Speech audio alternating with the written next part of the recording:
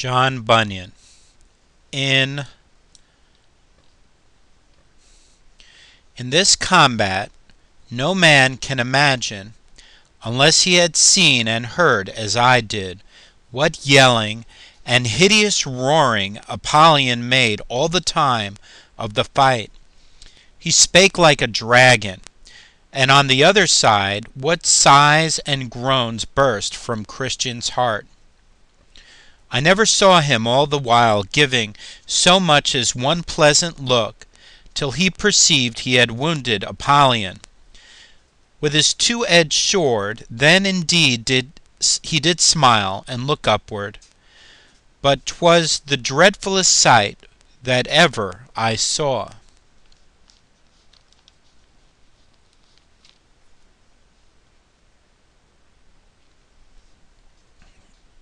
So when the battle was over, Christian said, I will here give thanks to him that hath delivered me out of the mouth of the lion, to him that did help me against Apollyon. And so he did, saying, Great Beelzebub, the captain of this fiend, designed my ruin, therefore to this end he sent him harnessed out, and he with rage that hellish was did fiercely me engage. But blessed Michael helped me, and I by dint of sword did quickly make him fly. Therefore to him let me give lasting praise, and thanks, and bless his holy name always. Then came to him a hand with some of the leaves of the tree of life, the which Christian took and applied to the wounds that he had received in the battle.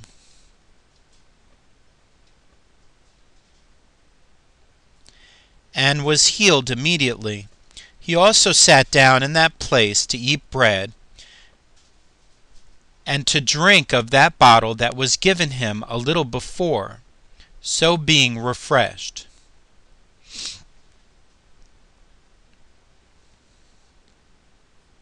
He addressed himself to his journey, with his sword drawn in his hand, for he said, I know not but some other enemy may be at hand. But he met with no other affront from Apollyon quite through this valley.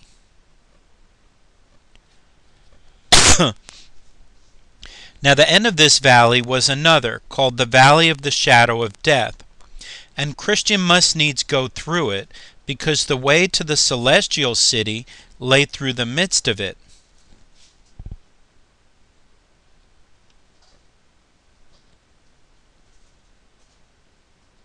Now this valley is a very solitary place. The prophet Jeremiah thus describes it: a wilderness, a land of deserts and of pits, a land of drought and of the shadow of death, a land that no man but a Christian passeth through, and where no man dwelt. Now here Christian was worse put to it than in his fight with Apollyon, as by the sequel you shall see.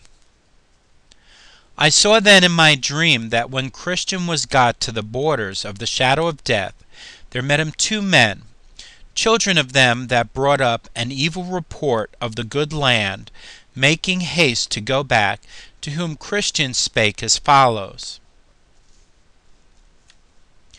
Whither are you going? Men. They said, Back, back, and would have you to do so too, if either life or peace is prized by you. Christian. Why, what is the matter? Said Christian. Men. Matter, said they. We're going that way as you're going, and went as far as we durst. And indeed we were almost past coming back, for had we gone a little farther, we had not been here to bring the news to thee. But what have you met with? Said Christian. Why, we were almost in the valley of the shadow of death, but that by good hap We looked before us and saw the danger before we came to it." "But what have you seen?" said Christian. "Seen?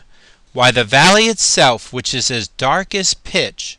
We also saw there the hobgoblins, satyrs, and dragons of the pit.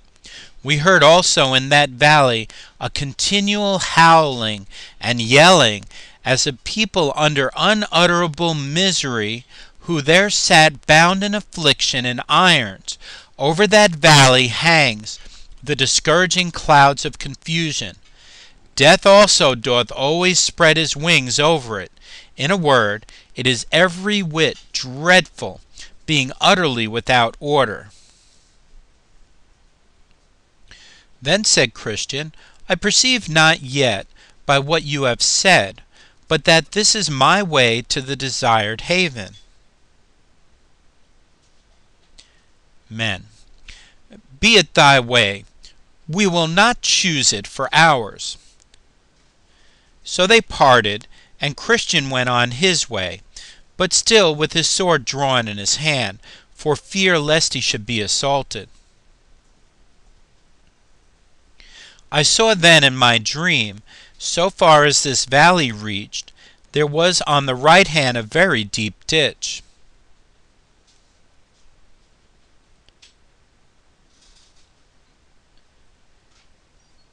Is it into which the blind have led the blind in all ages, and have both there miserably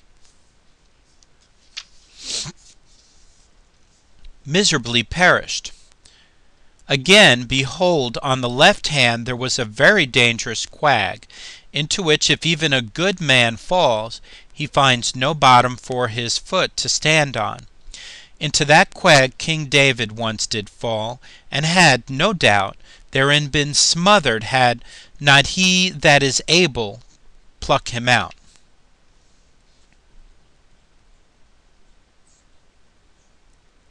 The pathway was here also exceeding narrow, and therefore good Christian was the more put to it. For when he sought in the dark to shun the ditch on the one hand, he was ready to tip over into the mire on the other.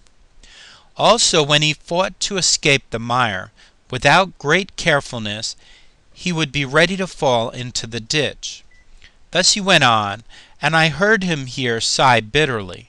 For besides the danger mentioned above, the pathway was here so dark that oft times when he lifted up his foot to set forward, he knew not where or upon what he should set it next.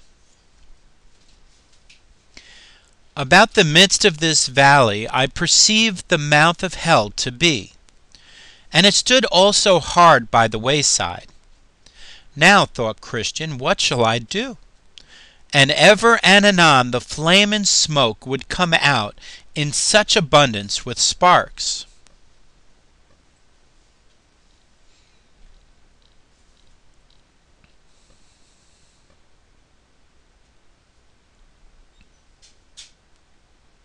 The Valley of the Shadow of Death.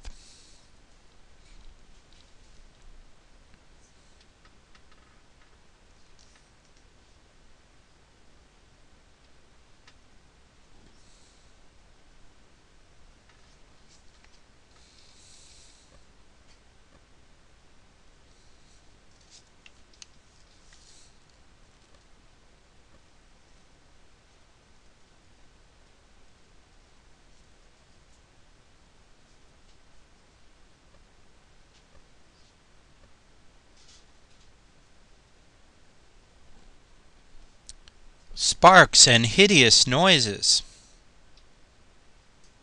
Things that cared not for Christian's sword, as did Apollyon before, that he was forced to put up his sword and betake himself to another weapon called all prayer.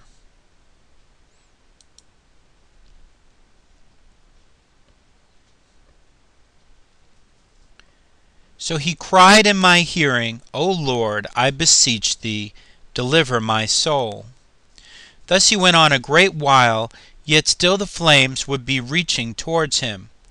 Also he heard doleful voices and rushings to and fro, so that sometimes he thought he should be torn in pieces, or trodden down like mire in the streets. This frightful sight was seen, and these dreadful noises were heard by him for several miles together.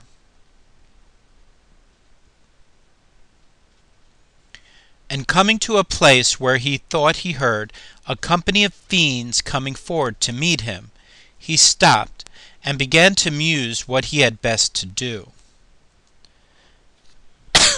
Sometimes he had half a thought to go back. Then again he thought he might be halfway through the valley. He remembered also how he had already vanquished many a danger,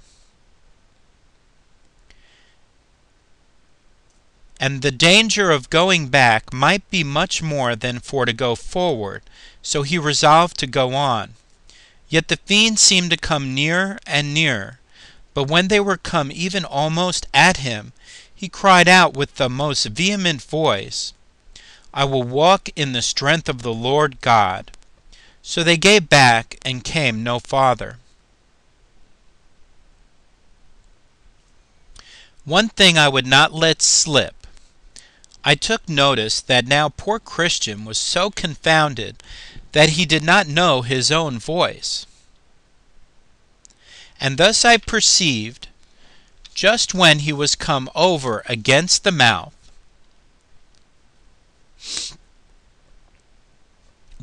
of the burning pit, one of the wicked ones got behind him and stepped up softly to him, and whisperingly suggested many grievous blasphemies to him, which he verily thought had proceeded from his own mind. This put Christian more to it than any other thing that he met with before, even to think that he should now blaspheme him that he loved so much before. Yet could he have helped it, he would not have done it. But he had not the discretion neither to stop his ears, nor to know from whence those blasphemies came.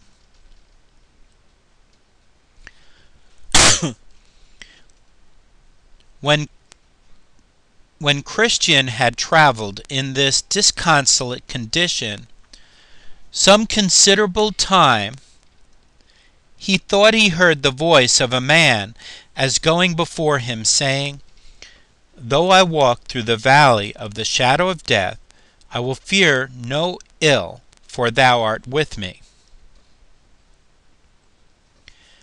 Then was he glad, and that for these reasons. First, because he gathered from thence that some who feared God were in this valley as well as himself. Secondly, for that he perceived God was with them, though in that dark and dismal state. And why not, thought he, with me, though by reason of the impediment that attends this place I cannot perceive it. Thirdly, for that he hoped, could he overtake them, to have company by and by.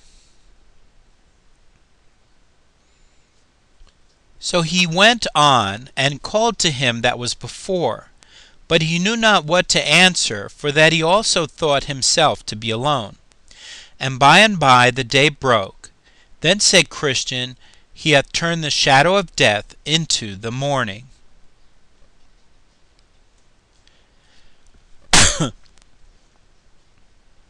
Now, morning being come, he looked back, not out of desire to return, but to see by the light of the day what hazards he had gone through in the dark. So he saw more perfectly the ditch that was on the one hand, and the quag that was on the other. Also how narrow the way was which lay betwixt them both. Also now he saw the hobgoblins, and satyrs, and dragons of the pit, but all afar off, for after break of day they came not nigh. Yet they were discovered to him according to that which is written, He discovereth deep things out of darkness, and bringeth out to light the shadow of death.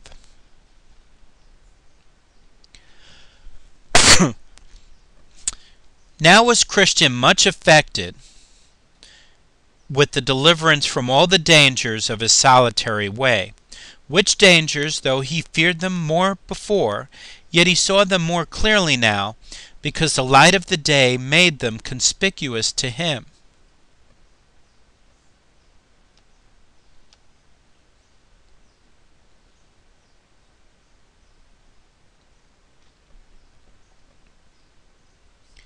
And about this time the sun was rising, and this was another mercy to Christian. For you must note that, though the first part of the valley of the shadow of death was dangerous, yet this second part, which he was yet to go, was, if possible, far more dangerous. For from this place where he now stood, even to the end of the valley,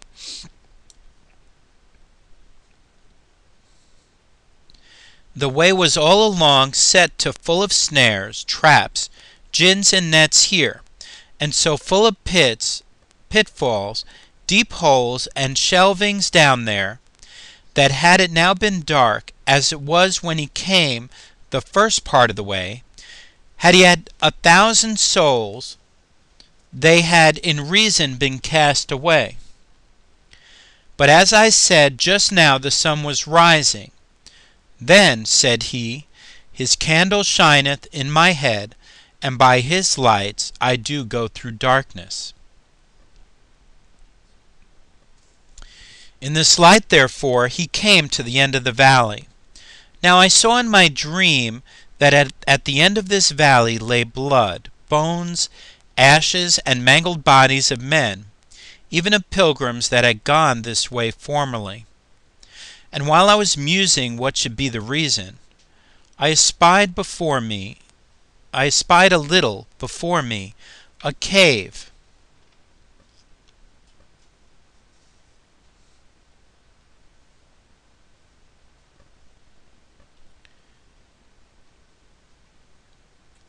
where two giants, Pope and Pagan, dwelt in old time, by whose power and tyranny the men whose bones, blood, and ashes lay there were cruelly put to death. But by this place Christian went without much danger, whereat I somewhat wondered. But I have learned since that Pagan had been dead many a day. And as for the other, though he be yet alive, he is yet by reason of age, and also of the many shrewd brushes that he met with in his younger days, grown so crazy and stiff in his joints, that he can now do little more than sit in his cave's mouth, grinning at pilgrims as they go by, and biting his nails, because he cannot come at them.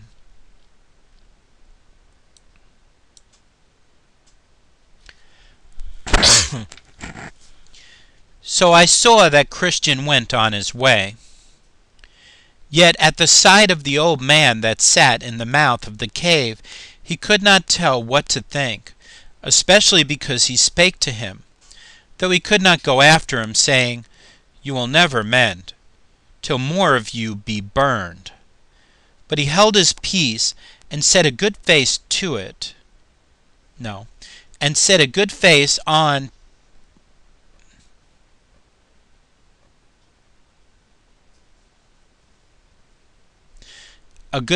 on it, and then so went by, and catched no hurt. Then sang Christian, O world of wonders, I can say no less, that I should be preserved in that distress, that I have met with here. O blessed be that hand that from it hath delivered me. Dangers and darkness, devils, hell, and sin did compass me while I this vale was in. Yea, snares and pits and traps and nets did lie my path about that worthless silly eye. might have been catched and tangled and cast down. But since I live, let Jesus wear the crown. Now as Christian went on his way, he came to a little ascent, which was cast up on purpose that pilgrims might see before them. Up there, before Christian went, and looking forward, he saw Faithful before him upon his journey. Then said Christian aloud, Ho, ho! So, ho! Stay, and I will be your companion. At that, Faithful looked behind him, to whom Christian called again, Stay, stay, till I come up to you.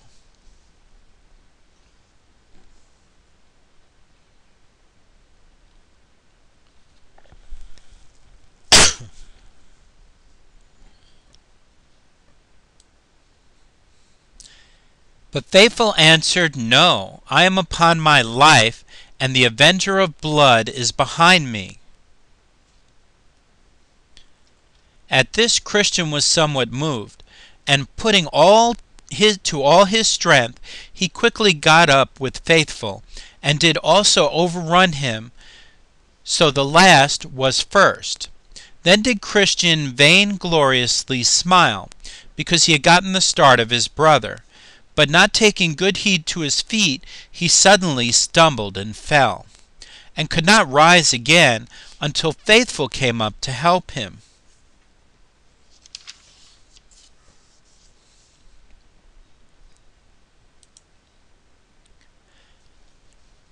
Then I saw in my dream they went very lovingly on together, and had sweet discourse of all things that had happened to them in their pilgrimage, and thus Christian began. My honored and well-beloved brother Faithful, I am glad that I have overtaken you, and that God had so tempered our spirits that we can walk as companions in this so pleasant a path. Faithful, I had thought, dear friend, to have had your company quite from our town, but you did get the start of me, wherefore I was forced to come thus much of the way alone.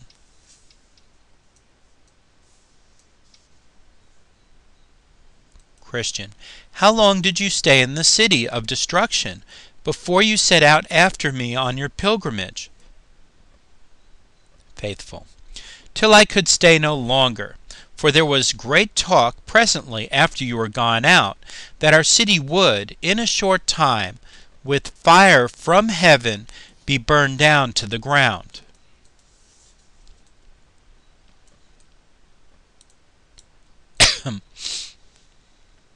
Christian, what? Did your neighbors talk so? Faithfully, yes, it was for a while in everybody's mouth. Christian, what? And did no more of them but you come out to escape the danger? Faithful, though there was, as I said, a great talk thereabout, yet I do not think they did firmly believe it.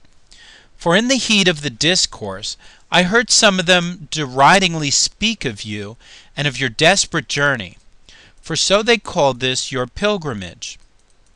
But I did believe, and do still, that the end of our city will be with fire and brimstone from above, and therefore I have made my escape.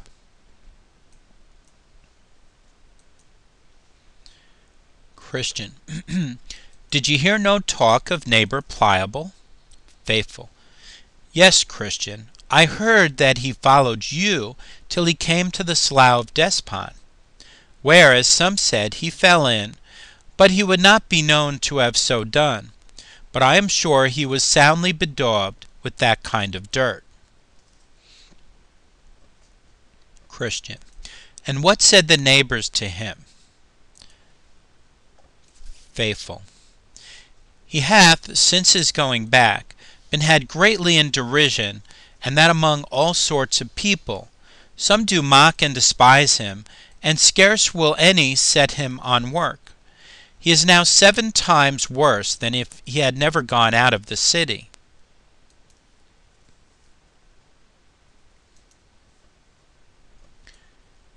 But why should they be so set against him, since they also despise the way that he forsook? The way that he forsook. Faithful. Oh, they say, hang him. He is a turncoat. He was not true to his profession. I think God has stirred up even his enemies to hiss at him and make him a proverb because he hath forsaken the way. Had you no talk with him before you came out? Faithful. I met him once in the streets, but he leered away on the other side as one ashamed of what he had done. So I spake not to him. Christian. Well, at my first setting out I had hopes of that man, but now I fear he will perish in the overthrow of the city. For it has happened to him according to the true proverb, the dog is turned to his vomit again, and the sow that was washed to her wallowing in the mire.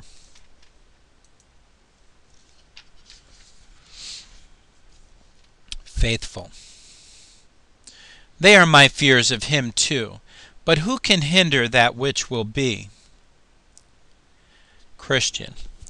Well, neighbor faithful, said Christian, let us leave him and talk of things that more immediately concern ourselves. Tell me now what you have met with in the way as you came, for I know you have met with some things, or else it may be writ for a wonder.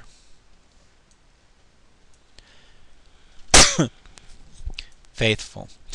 I escaped the slough that I perceived you fell into, and got up to the gate without that danger. Only I met with one whose name was Wanton, that had like to have done me a mischief.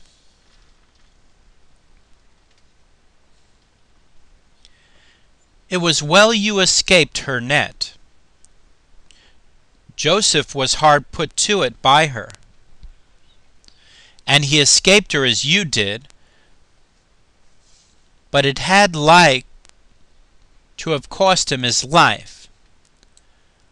But what did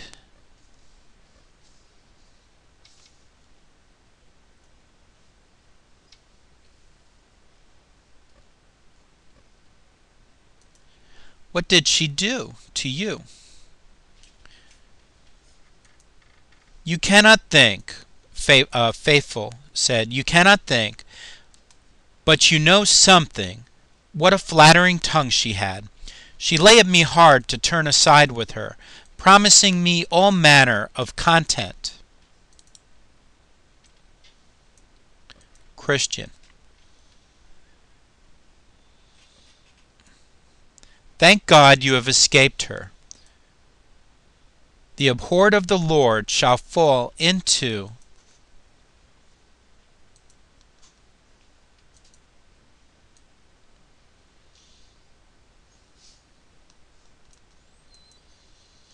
her ditch. The abhorred of the Lord shall fall into her ditch. Faithful. Nay, I know not whither I did wholly escape her, or no. Christian. Why, I trow you did not consent to her desires. Faithful. No, not to defile myself, for I remembered an old writing that I had seen, which saith, her steps take hold of hell. So I shut mine eyes, because I would not be bewitched with her looks. Then she railed on me, and I went my way. Christian. Did you meet with no other assault as you came?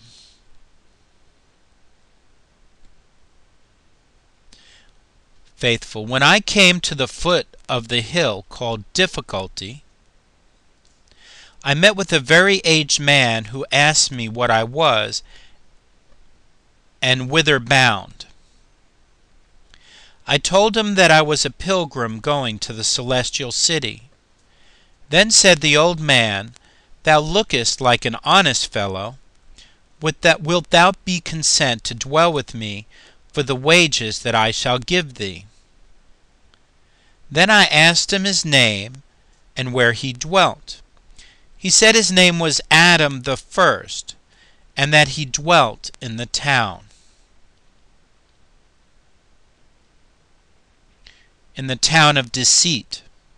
I asked them then what was his work, and what the wages that he would give. He told me that his work was many delights, and his wages that I should be his heir at last. I further asked him what house he kept, and what other servants he had. So he told me that his house was maintained with all the dainties in the world, and that his servants were those of his own begetting. Then I asked how many children he had. He said that he had but 3 daughters, the lust of the flesh, the lust of the eyes, and the pride of life, and that I should marry one of them if I would. Then I asked how long time he would have me live with him, and he told me, as long as he lived himself.